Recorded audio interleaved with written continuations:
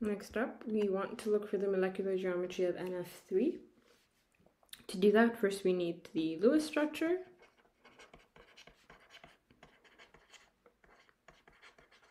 And then beyond that, we go to the Vesper chart in order to find out what the best structure that would minimize the energy of the molecule is.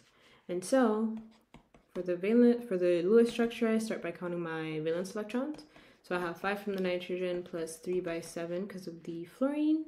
This is going to give me 21 plus 5, so I have 26 electrons to work with here.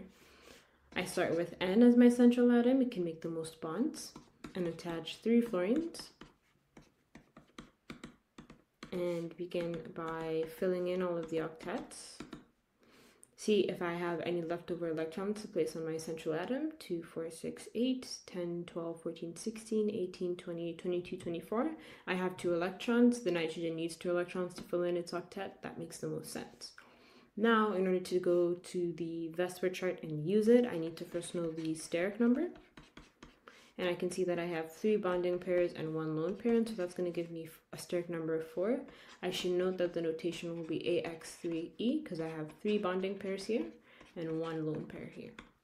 And so when I go to the Vesper chart,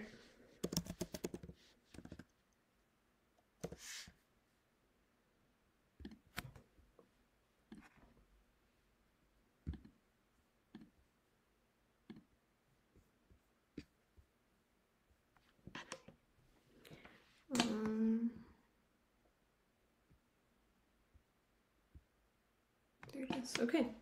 So now I go to total domains. I know the steric number is 4, and so the version of this where it's just 4 bonding pairs and isn't telling me anything about, where the steric number is 4 and not telling me anything about how many lone pairs or bonding pairs I have, that's going to be the electron geometry, and that is going to be tetrahedral.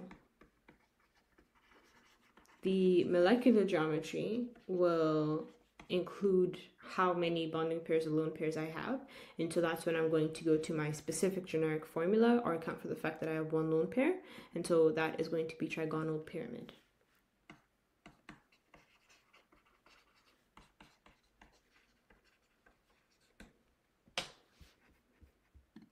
And that is it for this question.